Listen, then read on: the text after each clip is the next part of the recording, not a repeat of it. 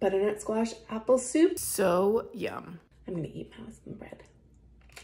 And I'm going to show my toddler that that's the way I eat it so that they have something to copy that they might like. You need 1 apple, 1 onion, 2 carrots, 1 butternut squash. We simmer that in a pan, cover it until just starting to be soft. Add your broth and bring it to a simmer.